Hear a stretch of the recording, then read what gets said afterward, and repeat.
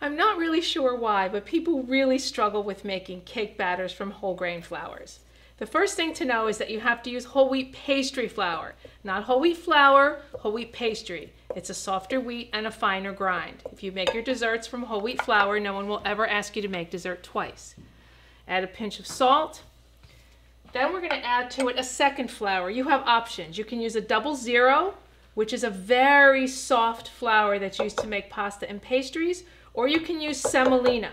I use semolina, which is a yellow flour when I want the cake to be yellow, and I use 00 when I want the cake to be lighter in color. Now we'll add to it a teaspoon of baking powder for every cup of flour, and half a teaspoon of baking soda for every cup of flour. Mix it together. I don't whisk, I don't sift. You want to whisk and sift, have a ball, but you don't really need to do that.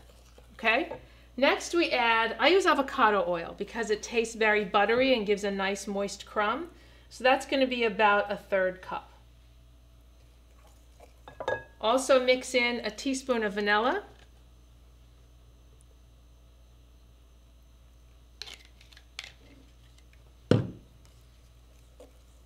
And finally, I add my sweetener, which is brown rice syrup. Again, it's a fermented glucose-based sweetener.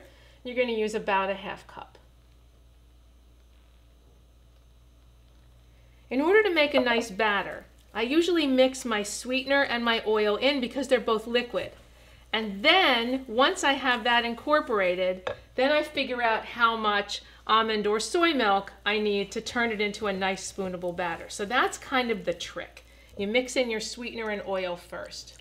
And then you slowly add, in this case, almond milk, but you can use soy or rice or oat or hazelnut, whatever floats your boat.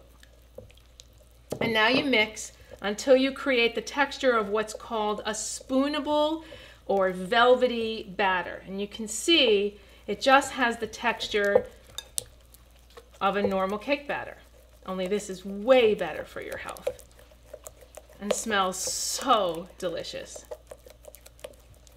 And because it has no eggs, you can taste it. Oh, yum. Okay, there you go. Cake batter. Does it get easier?